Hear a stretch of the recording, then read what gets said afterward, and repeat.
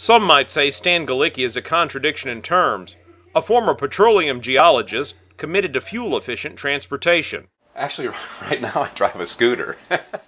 A professor of geology at Millsaps College who appreciates better than most the critical role fossil fuels will continue to play in all our lives. Society goes through wake-up calls. We have them all the time. 3 Mile Island and in Russia, Chernobyl. These accidents, they happen, and they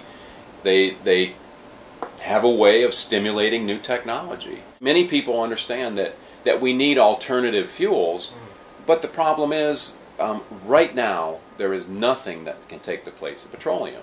Think of a way, to do without plastics. Think of a way to do without the medicines that are generated from petroleum. So it's really a phenomenal fluid.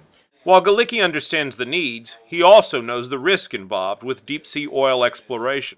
It's hard for me to sit here in Jackson, Mississippi. I mean, I'm not a shrimper. I'm not an oyster fisherman. I don't live in Venice, Louisiana. I'm not down there. But believe me, BP did not want this to happen, and no oil company, nobody on earth wanted to see this happen.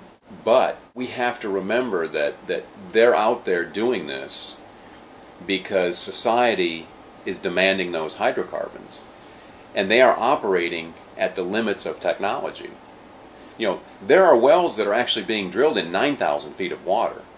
This happened at half that depth, and we barely have the technology to contain this thing. Galicki's pragmatic view is shared by many directly affected by the BP oil spill. I feel like I've lost everything that I've worked to get my whole life. I wanted to fish for a living my whole entire life. This looked like it was going to be a pre-Katrina year for charters, and everything has went to nothing. I want the drilling to continue. I love the oil business. The oil business and chartering go hand in hand. They've always have. That's the reason why we have a business. But what they did is wrong. You can't have 800 and something fines against you, and then the next company only has 6. Ding, ding, ding, red flag. For years, the geology department at Millsaps has been a test site for a wide variety of substances and products designed to absorb oil. That work continues, even as oil washes ashore on Mississippi beaches. We've tested shredded diapers, the plastic from diapers that have been left over. We've tested things that look like pom-poms. I mean, any type of plastic will collect oil. But on the organic side, we've tested canaf, which is a plant that is very porous and can soak up oil. We've tested peat, human hair, walnut shells, clay, diatomaceous earth, anything that will soak up oil.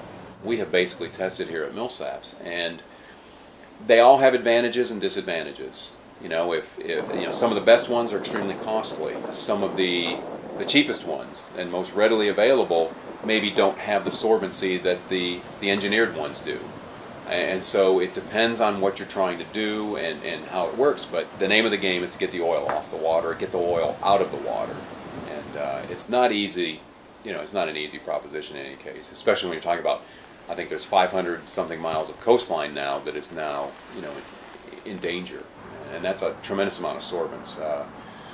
There was a company that wanted me to test their new booms that they just produced, and they can manufacture, at least before this happened, they were manufacturing 15 booms a day. They were stepping up production 8-fold to try to meet this demand, and working around the clock and adding lines to produce more booms. And so this will go on for years, this cleanup. In future reports, we'll look at how oil forms, how it's found, and how it's extracted. For Newsocracy, I'm Jim Albritton.